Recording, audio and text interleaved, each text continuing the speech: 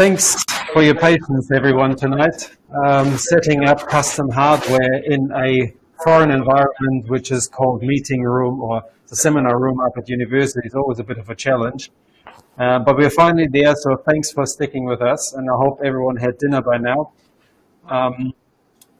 I will hand over to Rod, who will basically present how he's using Google voice to text in Google Documents in order to speed up his writing since he, just like so many of us, aren't touch typists, me included. They can be actually quite useful for, especially when the eyesight is failing, making it a bit easier, sort of like writing longer documents when you actually can just use the audio interface. And maybe slowly, Star Trek and Star Wars voice interfaces are slowly coming to become reality, and it's going to be a little bit more useful, especially for seniors like Rod, for instance. So without much further ado, I will hand over to Rod. What I was wanting to do is to show you our audio module that the key to the whole thing is that Google needs to have control of the microphone for input. Otherwise, it can't work.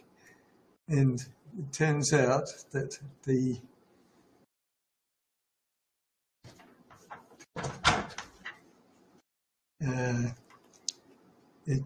turns out that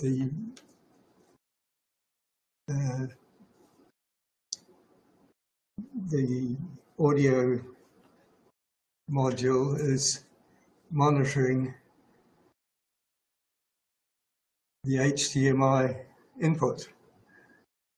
And so you have to turn that off, and then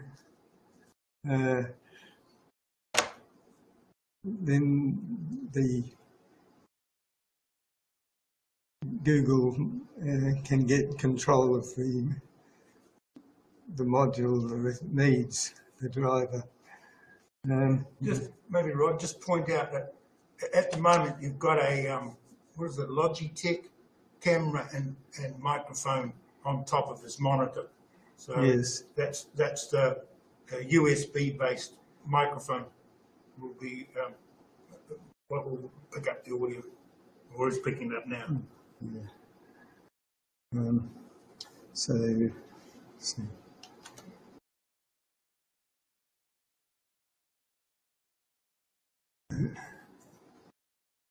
So this is the volume control module,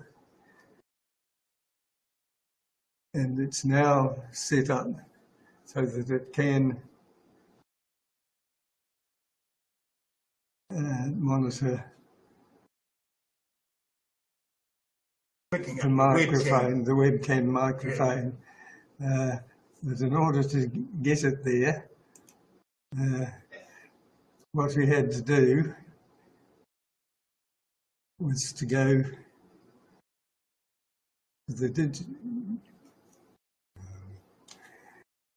to the built-in audio HDMI output there, and actually turn that off. And then what it does is it monitors the dummy output. So you can't get rid of the dummy output. Why it does that, I don't know, but it does. But you can turn it to silence like that. So that now frees the HDMI and allows the Google text to video to at last take control of the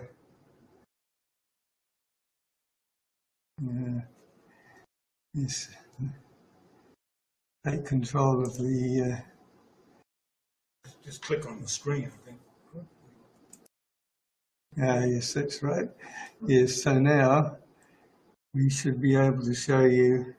Just point out that you've had to log into your Google account and select Google Docs, right? Yes, so and then this is a Google Doc. It only works in Google Docs, so you have to use Chrome browser. So then if you go to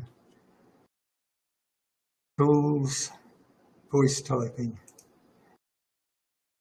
and then click to speak. So we couldn't see the bottom of the menu. Oh, okay. Do everything up here. I see. Oh. Yes, so that should start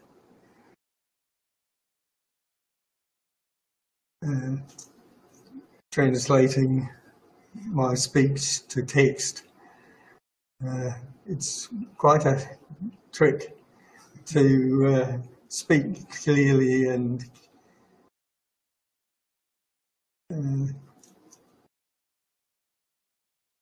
yes, in a way that it can easily recognise. Oh. I'm just going to reduce the width of your screen a little bit. It seems to guess how long a word goes in there. It's picking up your. Yeah. But you see it needs a gap, and then it fills in the word that exactly goes in that gap.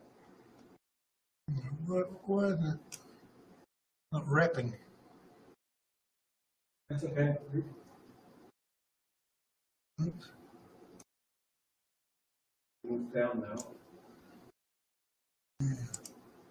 It's right at the top. Scroll up. Up. Up.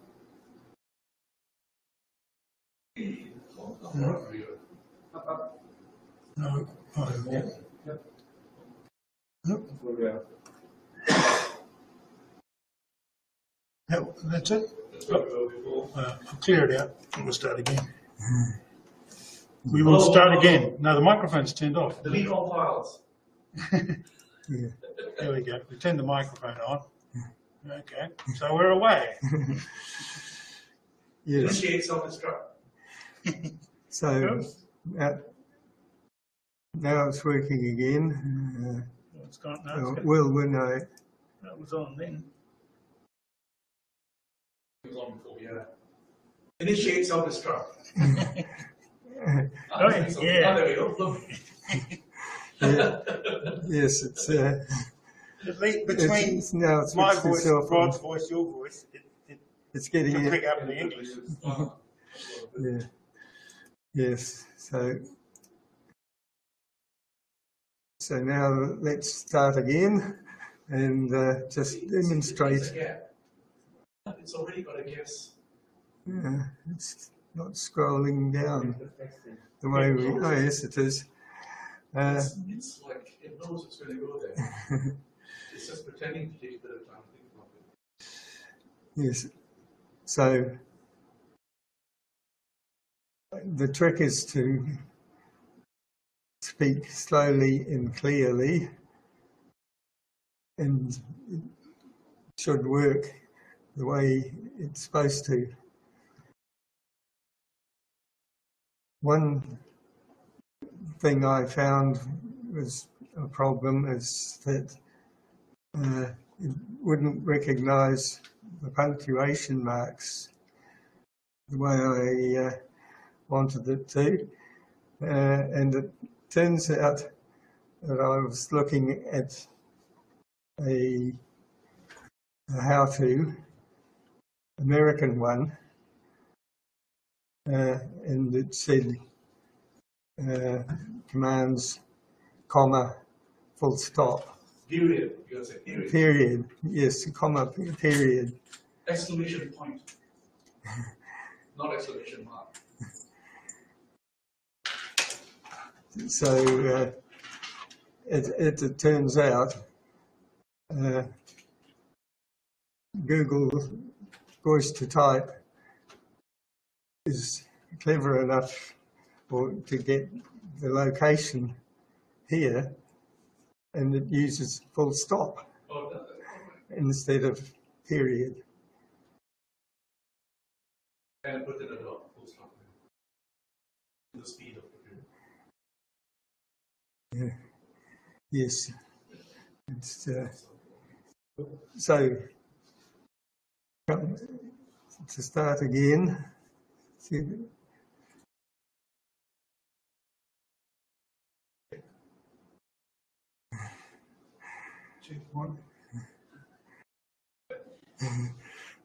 yes, it's surprising how well it picks up things. Especially from the audience. Sorry. Yes. New line. Let's try again. What kind of words? Anti-disestablishmentarianism. Can I pick it up? No?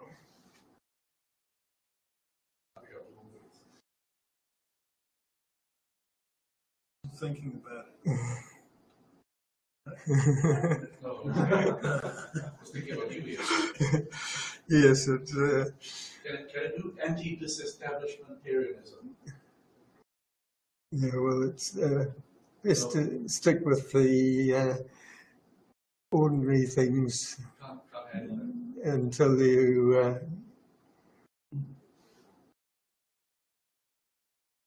get used to it. New line.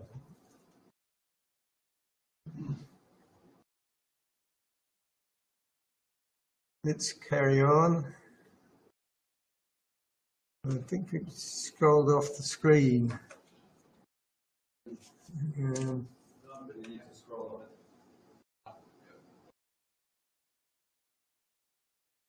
Gold off the screen. Gold! Gold! There's scrolls and then there are bills. Go gold! I think you can say stop recording and it'll stop, and then you say resume.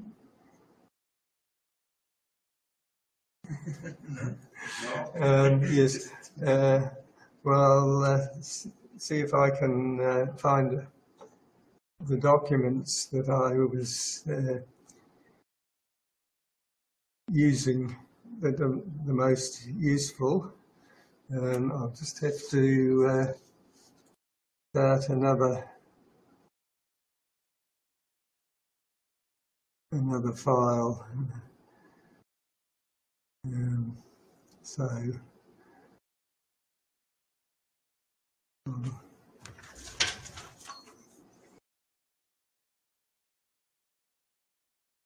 yes, I'll now let me think. Just delete all that, isn't it? Or you don't need to say anything. Open a file. You mean a new document? No, well, one that's it's in the My Drive. That's right. Yeah. And Click on hide at the bottom there. You don't want to show that screen to people. Yep. yes, that's right.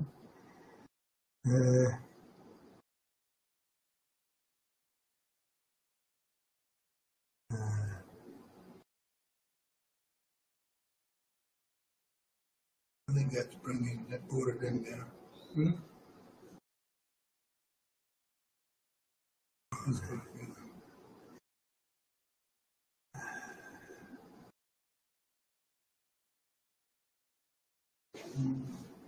You scroll.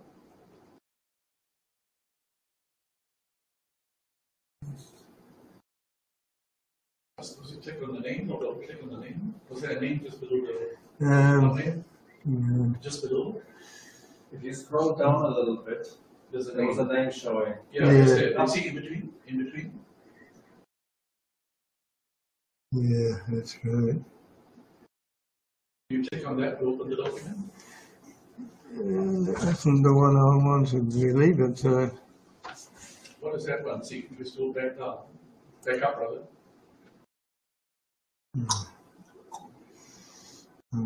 There's a name underneath each thumbnail.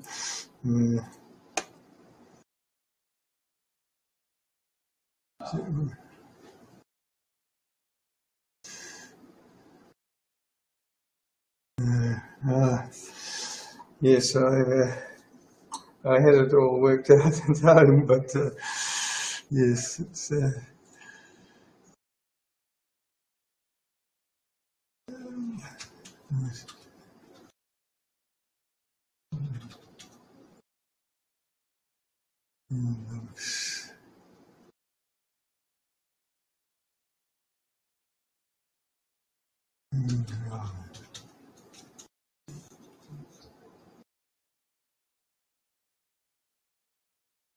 we've already got, isn't it?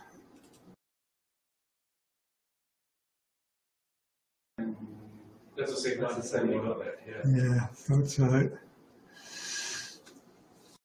What's this? What's that? What I want is the Even though it wasn't saved, it's auto-saved, isn't it? Yeah. yes. According to this, the stop will stop recording and say clear, delete the last sentence. Yes, there's a whole series of Google test. You should be able to say smiley emoji. Yeah. Which is that when you've got Oh, the, I just did a Google search on commands. The BTT document again? So if you say stop, it doesn't, because Telegram speed stop is a full stop. Right. You want to go on the tab, BTT, top right? That's the document you read before. Yeah. yeah. Click on it. Now, Then we you want can to get rid of that turn tab. on the Microphone. microphone. Try type Yes, this and then in. click somewhere. Try clear all. Clear all. Really? Document is zero. Yeah, it's easier said than done. Stop.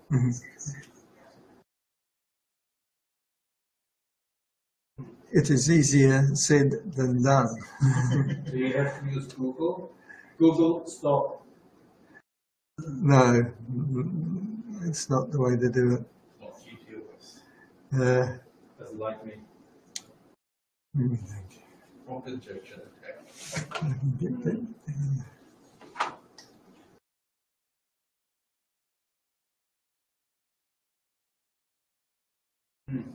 Yeah, it's in there.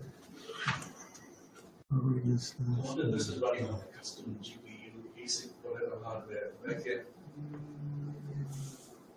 Possibly, not necessarily. There is, you can run TensorFlow Lite and JavaScript, Okay. client side potentially. With a pre-trained. Yeah. But depending on how sophisticated it is, it might have to run on some larger things in the cloud then.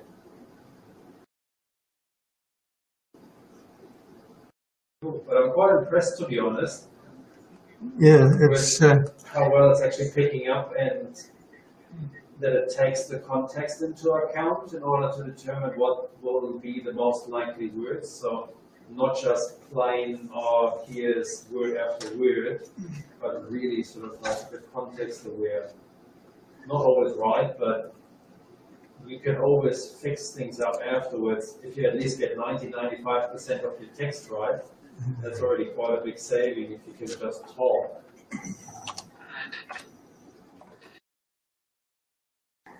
You could, as well as recording these, you could transcribe them automatically, our meetings.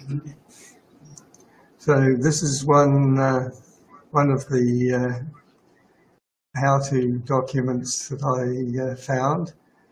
It was very useful, except for the putting me wrong about saying period instead of full stop, because and that's what made it difficult for me to find the to get the commands, punctuation commands to work. But it's got how to use voice commands, comma or period when appropriate. Say new paragraph to start a new paragraph and keep speaking. New line to continue speaking. You could see that one was working when I was dictating. And the other one, another one is important one is select. So say select and then say what you want it to select. And then you can do various things to it. For example, you can say select such and such and then delete, or various other things. Now you see, you couldn't create a document like this with speech to text, could you? Yeah, it's a little bit difficult. Yes, actually, it's surprising how much you could do once you really got it going. So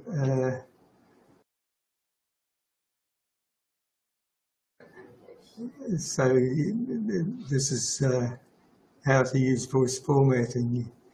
Yes, you can say select is the key thing. So select, and then you say bold to make it bold. Unselect, then say underline to underline, and so on. Apply heading 1, and so on. Oops, I don't know what's happened there.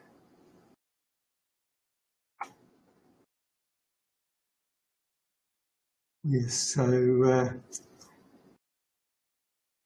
there's more about how to do that, and I found that this was very useful. Pro tips for using voice typing.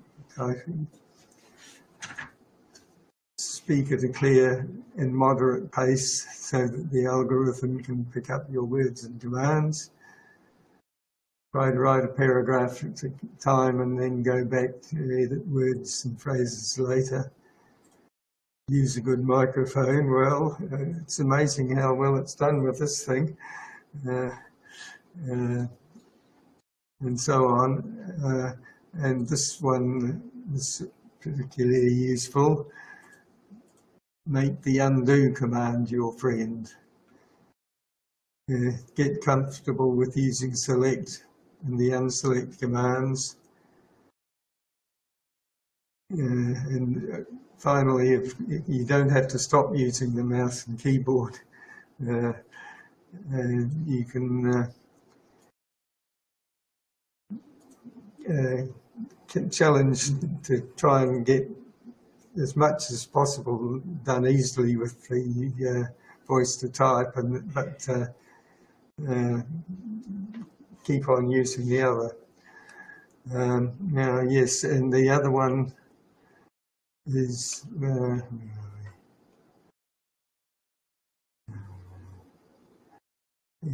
Google's documentation. So this is the other one.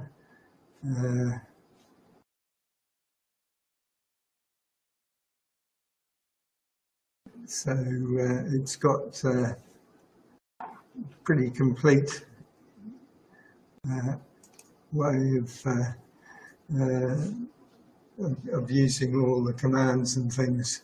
So that's select, make select your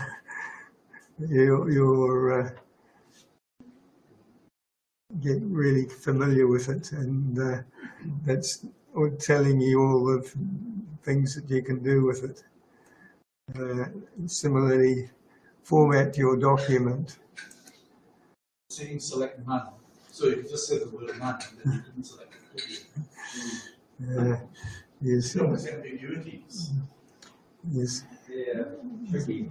So you can use formatting commands, apply heading 1 to 6, normal, subtitle, title, blah blah blah. Yes. And then you see, you can do just about anything if you use select and go on doing it. You can even add tables and things. Move around your document. Yes, you can go to end of paragraph, start of column, start of line, start of row, so on. Go to next, and so on. So you can really do just about anything if you've got really going on it, I think. Anyway. It also seems to have, for example, I demonstrated to my daughter, and she was doing it on her laptop, and she sort of said, type this out or something like that, and that came out, and then she giggled because it came out exactly what she said, but it didn't try and put giggle, giggle, giggle. It knew to. Okay, that's you need to ignore it. And then she went ha ha ha, and sure enough it went ha ha ha. So it seems to consider background noise and ignore it. Yes, it's really very good at ignoring background noise in general. I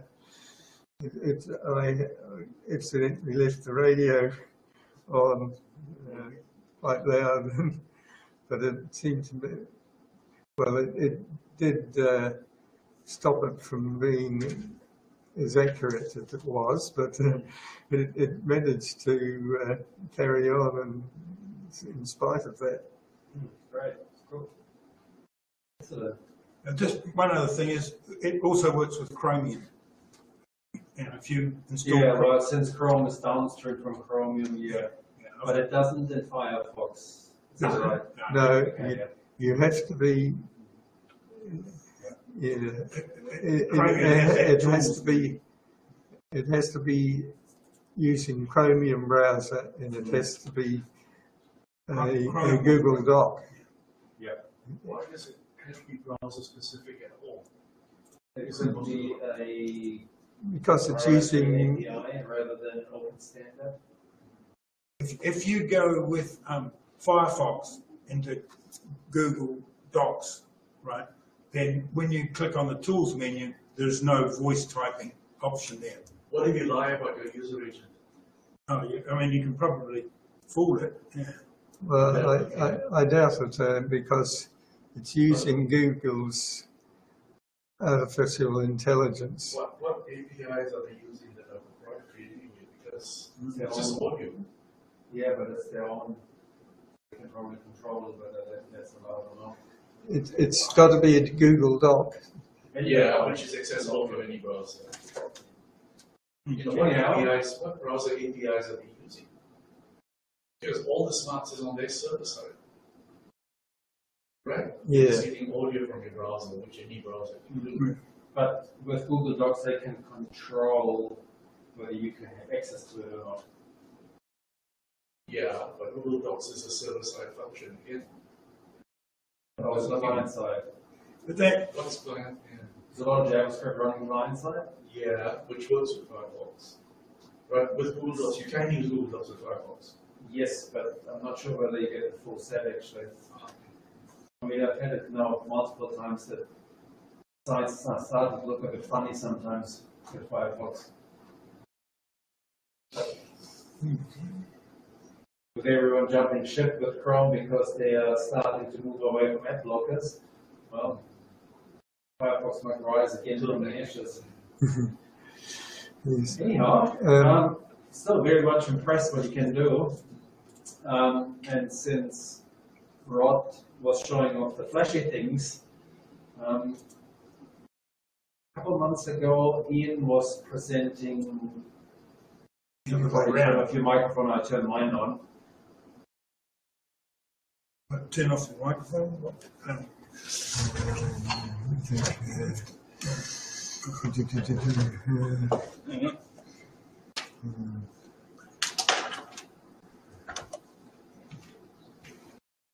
If you go behind here, go back to The left. Right on the left. and then turn microphone. All right. You've got presented that? I'll make myself presenter, don't worry. I am. Yep. So that was, I presume everyone can hear me again. Ian can probably test whether he can hear me. Yep. So that's sort of like the flashy side of things. A couple of months ago, I think Ian was presenting at the Python meetup, coqui-stt, which is a open source framework that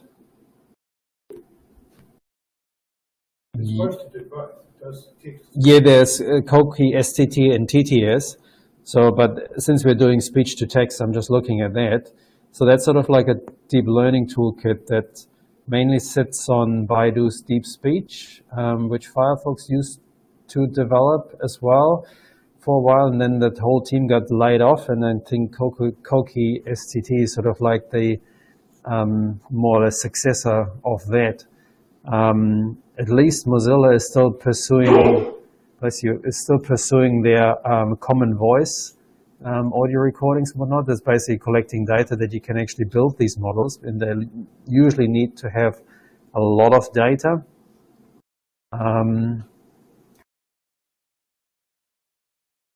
Ian, do you want to switch over projector to the room PC? So might be maybe a bit of a bigger screen than for the audience here. You're good. Yep. So yeah, coqui-TTS allows you basically to do things like that. And I've been actually using that at work for research-related things. But today,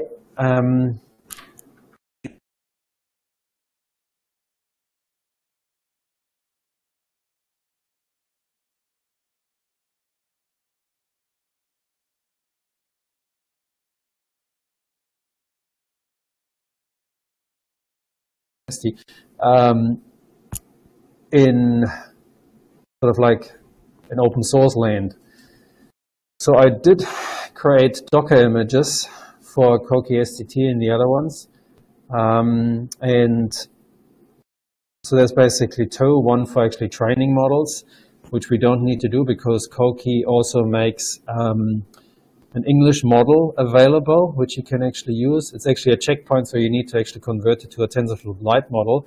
But that TensorFlow Lite model you can then actually use in theory in your own application. But to keep things simpler, I actually just used a Docker container for that, so I don't have to worry about any dependencies. And so what actually happens, I was looking on the weekend for libraries where I can actually do audio recording in Python, which is something I've never actually done before. So I have basically over here on the right, I have my coqui-stt Docker container, which can actually transcribe WAV files into text. And then I need something that I can use for actually recording through a microphone. I came across the sound device library in Python. I know it's a little bit more Python than actually Linux, but we're running the Docker container on Linux, so there you go. And the communication basically then runs via Redis, an in-memory database or message broker, depending on how you look at it. So the user interface written in GTK, in Python, I know, basically records the audio, sends it via Redis. The Docker container listens on a particular channel, grabs the wave data, transcribes it in theory, and then sends back the transcript, and the GTK GUI basically then displays that. So that's the rough overview of that. So I'm not quite 100% sure whether it will all work with audio and whatnot. So I'm just making some fonts here a bit larger. Is Redis an easy way to do that? Because if you just watch a directory, I wrote a Python binary for IM. Yep. Yes, you can do these things, but in order not to wear out SSDs when you're doing sort of like thousands and thousands of these, in memory is sort of like the better alternative, I would say. Well, you can create a 10 file file system, which is in memory anyway. Which you can.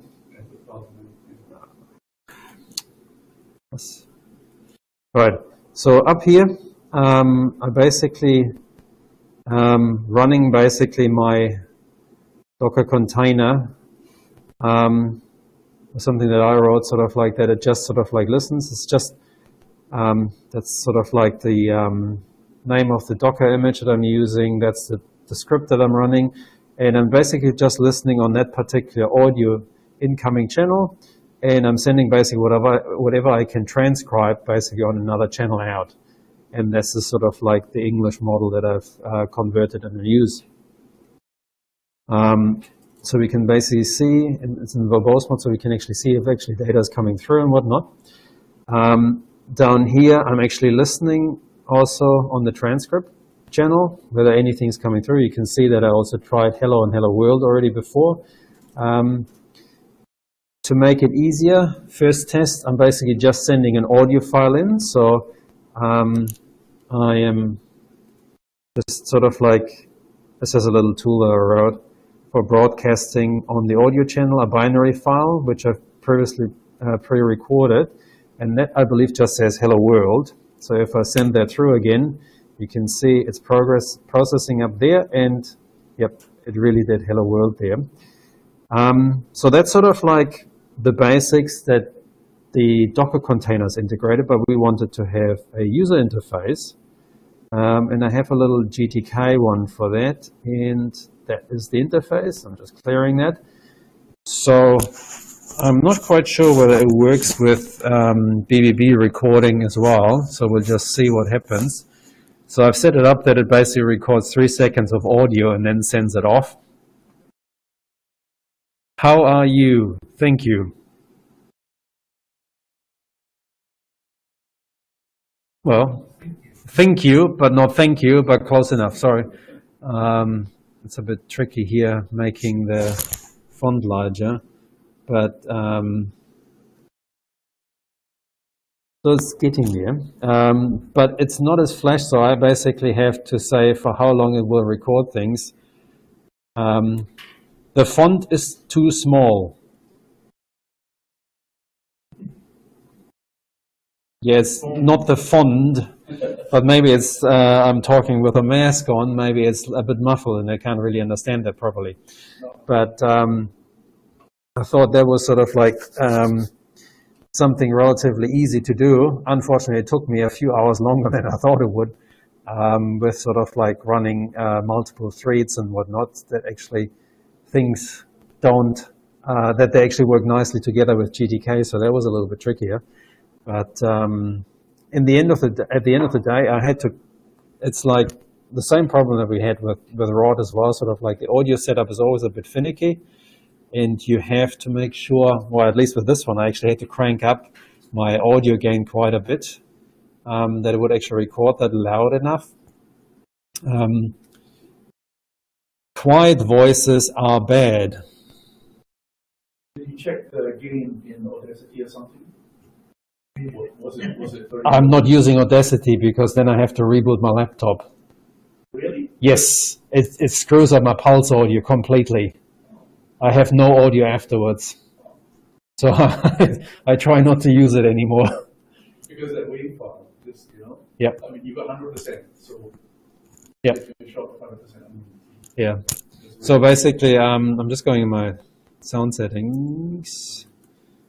So in the input, I actually usually operate a lot lower, but then a lot of the other applications do an automatic adjustment of that particular gain. Yeah. So even though I probably use in practice a much higher gain, I actually don't see that with my settings. So they fiddle with it later on themselves. But yeah, so and I also had to always hold up my microphone that I was actually speaking properly into it rather than just having it dangling or whatnot. So that was definitely something. But anyway, that was sort of like something where I was spending a few hours this afternoon on, trying to get something going. But yeah, so I thought this is the, not quite so flash side of running things. Another interesting sort of like tool is Whisper from OpenAI. They've released a multilingual sort of like tool where they can actually also basically translate the audio, not just basically transcribe, but at the same time sort of translate as well. And they have also made some sort of like Python code available for using those models that they train. Unfortunately, they've only basically made the use of the trained models available and not how you can actually build your own models, which would have been far more interesting, but I guess that's their secret sauce, so they don't really want to give that away too much. But anyway, I thought someone else might maybe want to play around with it and see what other languages they can actually handle. So there are various models available. I'm not sure whether you really need to have a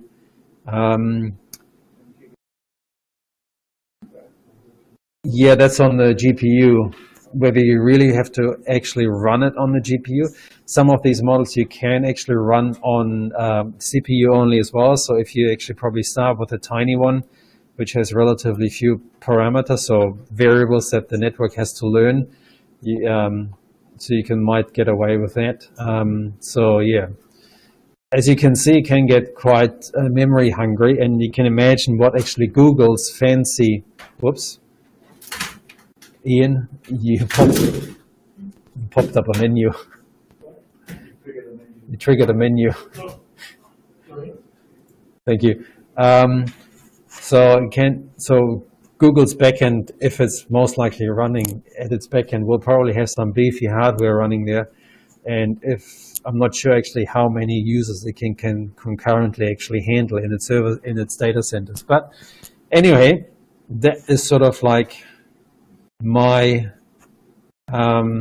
little spiel here, showing that you can do basic things at your end as well with what's out there. It's not as flash, but on the other hand, it does not run in the cloud. So this is something then that you might maybe consider when you're actually a bit concerned about privacy and whatnot, what you're actually sending out there. Because at the end of the day, I'm not sure what the terms and conditions are, whether they actually retain their right to record whatever you're saying and transcribing for further improving their models, so that there will actually then people then listening to snippets of audio and then correcting basically the transcripts, and that gets fed into another training run for the model. for continuously improving it. But yeah, so that's it, I think, from us here. Thanks for the very patient audience tonight.